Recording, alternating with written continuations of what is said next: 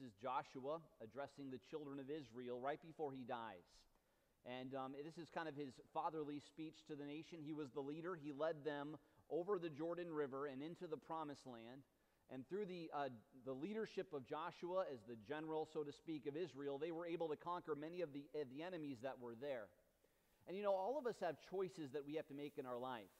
And Joshua understood that the children of Israel, now that they were at a place of peace in their life, had a lot of choices that they were going to have to make. No doubt the Sellers family is going to have a lot of choices to make in the days to come. You know, what color is the carpet going to be, and what's the design of the house going to look like? But the most important choice that you'll make in your life is not the type of car that you're going to buy next. It's not the place that you're going to move. It's not going to be your next job or your next career advancement. The most important choice that you will ever make in your life has eternal significance, and that is whether or not you repent of your sin and put your faith and trust in Jesus Christ and follow God with all of your heart. I mean, that's the bottom line. This week, a family in our church narrowly avoided death. And anytime you have a brush with death, it really makes us think about the most important things in our lives. And I'd like us to go ahead and just read a couple of verses here in Joshua 24.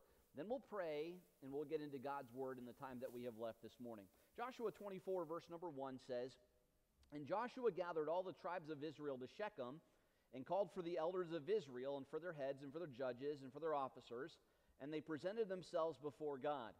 And Joshua said to all the people," all right, all of Israel gathered together, Joshua's preaching to the entire nation, he says, "Thus saith the Lord God of Israel, your fathers dwelt on the other side of the flood in old times, even Terah, the father of Abraham, and the father of Nachor, and they served other gods." Let's pray together, and then we'll get into God's Word. Father, I ask you right now that your Spirit, Lord, would show us exactly what you want us to know from your Word.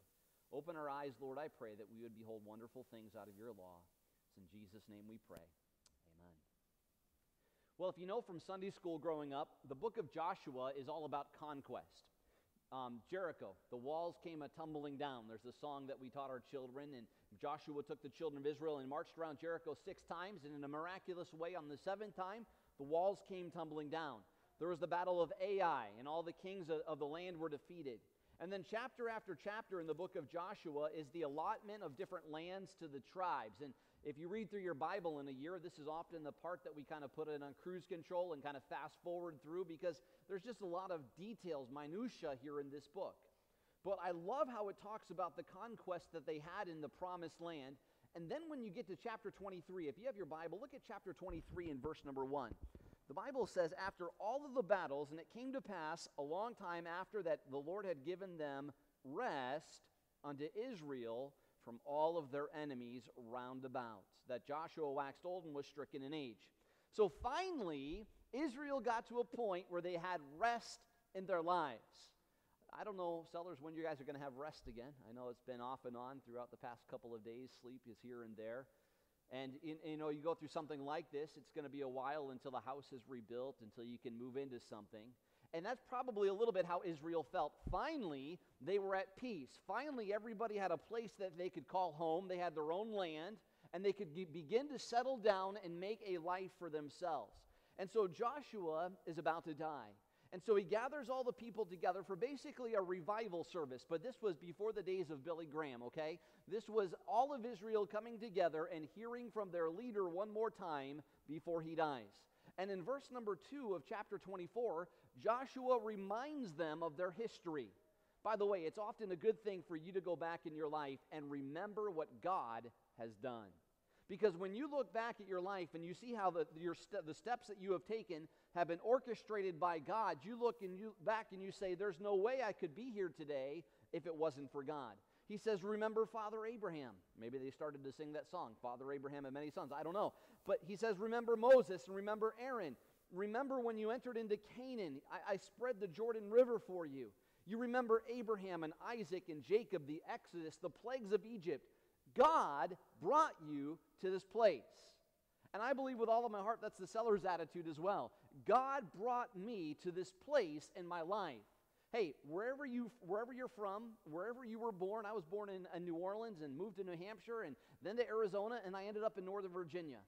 I don't know what your story is, but wherever you're from, I could say this with certainty this morning, There is a reason that you are here today.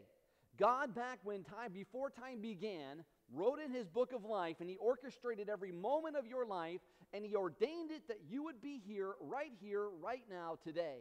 And so I would say to you the same thing that Joshua said to the children of Israel. God brought you here. Sellers family, this didn't take God by surprise. He knew exactly what he was doing when he allowed your house to catch on fire. And so here's the challenge that Joshua gives to the people. He says, I want you to fear God, and I want you to serve him. Look at verse number 15. Joshua says, and if it seem evil unto you to serve the Lord, choose you this day whom you will serve, whether the gods which your fathers served that were on the other side of the flood, or the gods of the Amorites in whose land ye dwell.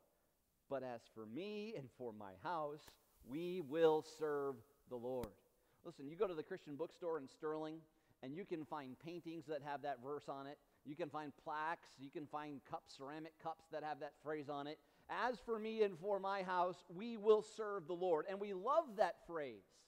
But Joshua is giving the children of Israel just one opportunity here. He's saying, you cannot remain neutral on this one.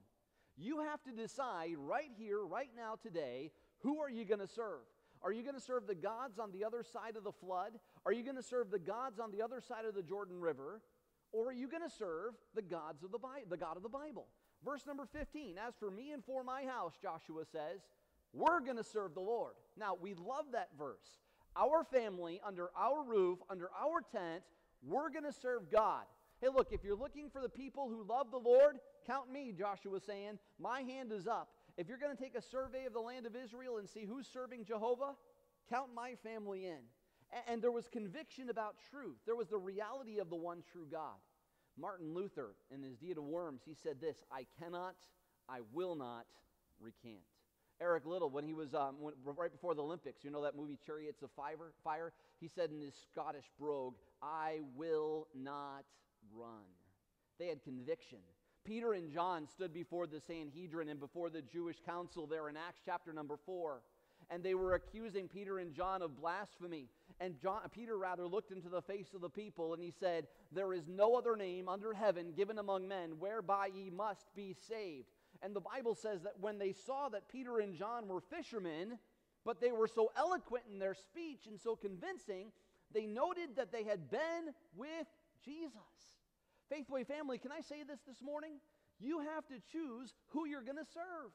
Are you going to serve the God of the Bible, or are you going to serve the gods of this world? Now, most of you probably don't have idols in your home that you go down and bow down to every single day. But can I be honest? All of us have idols in our lives, things that we put before God. As Robert mentioned, sometimes even their home had become an idol to them. They had allowed their home to take priority in their life rather than the place that God deserved to be. And you look at the response of the people in verse number 16. Look, if you have your Bible, look at verse number 16. The people answered Joshua, a response to the challenge, God forbid that we should forsake the Lord to serve other gods. For the Lord our God, he is that brought us up and our fathers out of the land of Egypt from the house of bondage, and which did great signs in our sight, and preserved us in all the way wherein we went, and among all the people through whom we passed. And you look at the response of the people, and you would think that Joshua would say, right on, you're going to serve God, that's great. But that's not what Joshua said. Look at verse 19. Joshua said unto the people, ye cannot serve the Lord, for he is a holy God. He is a jealous God. He will not forgive your transgressions nor your sins. Joshua says, you can't serve God. It's impossible. So why would he say that? Well, look at how people responded in verse number 21. And the people said unto Joshua, nay, or no, but we will serve the Lord. And Joshua gives a plea to them, a stirring plea. Choose who you're going to serve. And the people say, Joshua, we're going to serve the Lord. And Joshua says, I don't think you're going to serve him. You see, Joshua is trying to drive home 2 points that I want everyone here this morning to get. Whether your house was burned down this past week, or whether you have so much in your life that you just don't know what to do with it, if you're overflowing with the blessings of God or you have nothing, I want you to understand these 2 things this morning. God requires single-mindedness, and he requires seriousness. People oftentimes will say, we will serve God. And rather than Joshua saying, well, that's wonderful, I'm glad you want to serve the Lord, here's the sign-up sheet for the nursery. We need you to serve the Lord. Here's the sign-up sheet for cleaning the church building. We'll put you to work. No, instead of that, Joshua challenges them, and he says, no, you're not going to be able to do that. See, they knew the right answer. In fact, if you look at your Bible and you compare it to what Joshua said earlier, they almost parroted the same thing that Joshua said to them back to him. Joshua knew that they understood what they were supposed to say. Of course, Joshua, we're Jews, we're Israelites. We don't follow those false gods. So why does Joshua rebuke them in verse number 19? Answer, because he senses that they are not single-minded in their devotion. You see, Joshua was not looking for a half-hearted response. He didn't want God to get half of the things in their life. God wanted all of their heart. And many of us here today, we know the right answers. We know the things that we're supposed to say when we're challenged, but do we really mean it? And the challenge is hard for us in our own lives. What is Joshua speaking to? Who is he speaking to? It's not a group of heathen people per se, right? It's not like God said, go out and get all the Jebusites and the Hittites and the mosquito bites and all the other ites that are out there.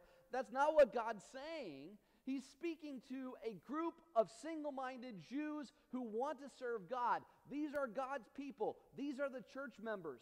But Joshua isn't certain that they are single-minded in their life.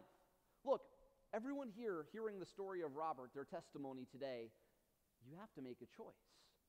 If TV is God, then serve TV on Sunday morning. If sports is God, then serve sports. If career is God or money is God, then go ahead and serve your career. Why? Because you cannot serve two masters.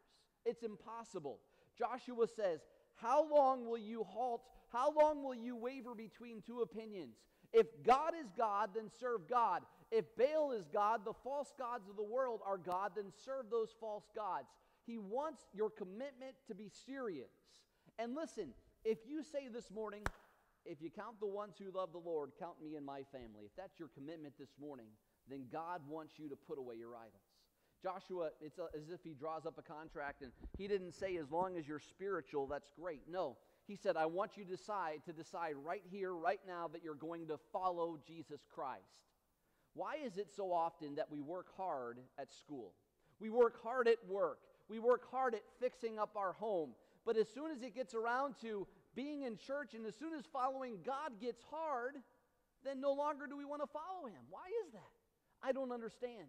And that's exactly what Joshua is saying. Look at verse number 24. Joshua says, and the people said unto Joshua, rather, the Lord our God will we serve, and his voice will we obey. Listen, it's not enough this morning to say, yeah, that's our God. We're on Team Jesus. Chapter 23, God had given them the rest that they needed in the land. Finally, they were there. Sellers, a year from now, when you're able to move into your house, you'll finally have rest once again. And that's how Israel felt. They had rest. Maybe they had bills to pay. Maybe they had kids in soccer or band practice. Maybe they had to figure out a way in their busy day to get their oil changed and to get the groceries. Maybe they had to take their kids to the doctor and fight with insurance to try to figure out how to get the thing paid. I don't know what they had going on in their life, but it's often that when we are at rest, God tests our devotion for single-mindedness. God says, be strong and be careful to obey all the commandments that I give you. Why? Why be strong? Because when you are at rest, because when you're going through your pattern and your routine, it's so easy for us to get complacent. Oftentimes, the choice that matters most is actually a lifetime of choices. You know, maybe you're here today and you say, I've never made a decision to follow Jesus as my Savior. There's never been a time in my life when I've repented of my sin and put my faith and trust in him. You know, the song we sang just a few moments ago as we dismissed the children went, for God so loved the world, he gave his only son to die on Calvary's tree from sin to set me free. The greatest problem that you have here today is not a lack of money. It's not the bills that need to be paid. The greatest problem that you have is not a relationship issue or a financial issue. The greatest problem that you have in your life is a sin issue. The Bible tells us in Romans chapter 3, verse number 23, for all have sinned and come short of the glory of God. You and I, we've broken the law of God. There's been times in our life where we've lied and we've stolen, we've cheated.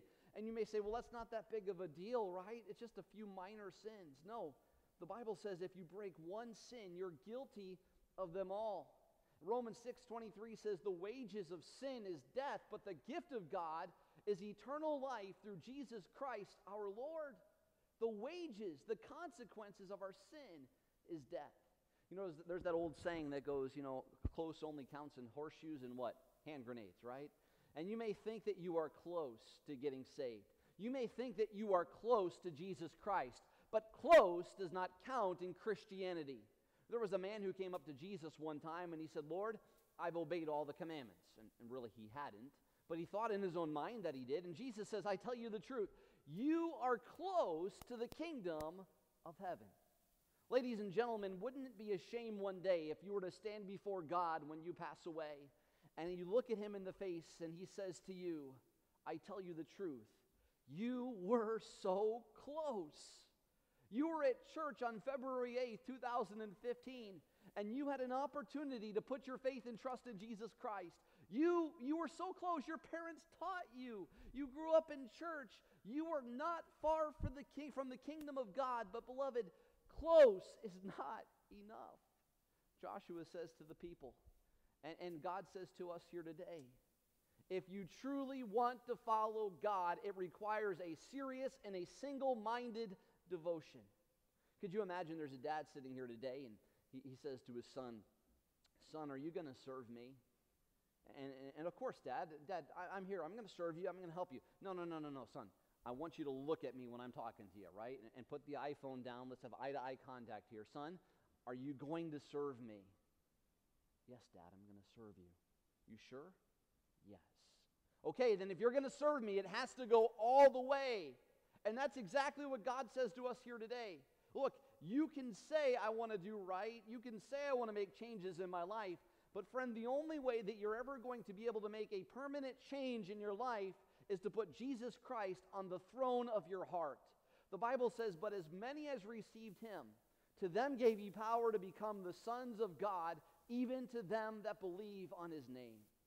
If you grew up in church, no doubt you've heard about the Apostle Paul. He wrote a good chunk of the New Testament, the latter part of my Bible here. And the Apostle Paul was a very famous Christian. A lot of churches have been named after him. He was a great preacher of the Word of God. But before he got saved, he was probably more well known in the Jewish circles. He was the Pharisee of the Pharisees. He was very eloquent. He was very smart. He trained under the best teachers of his day. He was right up there, the best scholar that Israel had produced in a long time. And yet when he met Jesus Christ, the Bible tells us, or Paul said rather, he counted all but dung. He says it's all worthless for Christ. You might serve God with single-mindedness and God will be pleased. But friend, you might think that serving him with single-mindedness means you need to work harder.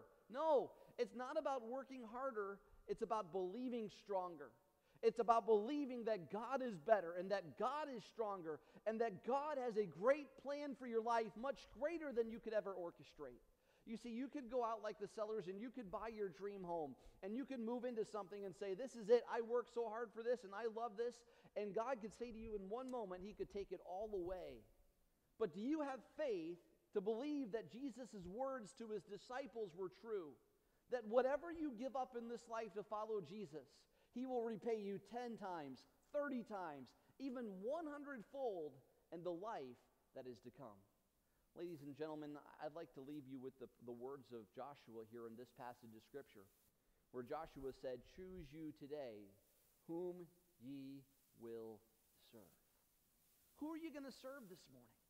If you've never put your faith and trust in Jesus Christ, if he's never saved you from your sin, you can't serve him until he's your Savior. John 3:16, for God so loved the world that he gave his only begotten Son, that whosoever believeth in him should not perish, but have everlasting life. Ladies and gentlemen, who are you going to serve today? As for me and for my house, we're going to serve the Lord. And my prayer one day, Brother Robert, is that we'll be able to dedicate your home to the Lord. And hopefully we don't have to do an exorcism. Hopefully we'll start from the beginning and say, Lord, this house belongs to you. From scratch, we'll start over and we'll say, Lord, we're building this house for you. And if that's the seller's prayer this morning, as for me and my house, we'll serve the Lord, I wonder if that's your prayer as well. I wonder if today, on February 8th, 2015, you say, you know, it's time for me to hit that reset button in my Christian life. I've been living my life however I want to live it. I've been living it for the pleasures of this world. I've been not literally bowing down to idols, but I've been putting my house and my job and my career and my kids and all of those things in front of God, and it's about time for him to be priority number one in my life again. Today I want to rededicate my life to the Lord, and I want to serve him with all of my heart. In just a moment, we're going to pray, and I'm going to give you an opportunity in the quietness of the moment to do that, to take care of business with the Lord. As for me and for my house, we will serve the Lord. All week as I've been thinking about the events that have been going on, and I've been thinking about what I would say this morning, my prayer has been that you and your family would choose to serve the Lord. Let's pray together. Lord, I thank you for preserving the Sellers this week and keeping them safe. Lord, from harm physically, you protected them. And Lord, we're thankful for that. But Father, you tell us in your word that it's appointed unto men once to die, and after this the judgment. And we will all stand before you one day, Lord. And I pray that when we stand before you, we'll be able to hear you say to us, "Well done, thou good and faithful servant, enter into the joy of my Lord." But Lord, there may be someone here today who's never put their faith and trust in Jesus Christ. They've never been saved from their sins. Pray today, Lord, that they would call out to you and ask you to save them. Our heads are bowed this morning. Our eyes are closed. George is going to play on the piano softly. Can I just ask you, do you know for sure if you were to die today that you would go to heaven? If that had been your house on fire and you had slept through the smoke alarm, if that had been your last night here on earth, and you entered into eternity and stood before God, and God said to you, "Why should I let you into heaven?" What would you say? Would you say, "Lord, I've been a good person"? Close may count in horseshoes, but close doesn't count in Christianity. Is Jesus Christ your Savior? Have you ever repented of your sins and asked him to save you? If not, right here, right now, where you're seated, would you cry out to the Lord and ask him to save you? A prayer between your heart and heaven. Pray something like this: "Lord Jesus, I know that I'm a sinner. I know that I deserve the judgment of God in hell. But I also know that you paid the price for my sin when you died on the cross and sent your Son to die for my sin. And the best that I know how, I'm calling unto you and asking you to save me from my sin." If you've never trusted Jesus as your Savior before, but right here today, that was a prayer between your heart and heaven. Listen, everyone has their heads bowed and eyes closed, but I wonder, is there anyone today who would just simply raise their hand and say, "Pastor, please pray for me. I made that decision today. I made that decision to follow Jesus." Is there anyone like that today? "Pastor, please pray for me. I won't embarrass you. I won't call you out. I've made a decision today to follow Christ." Amen. Amen. Anybody else today? Praise the Lord. Anybody else? I have decided to follow Jesus. Anybody else today? Christian, is your house God's house? Can you say this morning, "As for me and my house, we're going to serve the Lord"? I wonder how many of you this morning would say, "Pastor, please pray for our family. Today we're rededicating our house to the Lord. And we're going to serve God in our house. And we're not going to live for the idols of this flesh or the world any longer. But we're going to have single-mindedness and single devotion to the Lord." Anyone else like that today? "Pastor, pray for our family." Amen. Amen. Anybody else? Thank you. Anybody else? I'll pray for you. Anyone else I can pray for today? Praise the Lord. Thank you, guys. That's it. Praise the Lord. Father, there are so many people today that have made decisions for you. And you allow opportunities like this in our lives to refocus and recenter our priorities on what the most important thing is, and that is you. I pray that we would take time now, Lord, to spend in your presence, making these decisions in our family and in our home. In Jesus' name. If God spoke into your heart this morning, I'd like to give you an opportunity right here, just with your heads bowed, your eyes closed. Talk to God. Tell him the decision that you made and ask him to give you the strength to live it out in your life. Would you do that?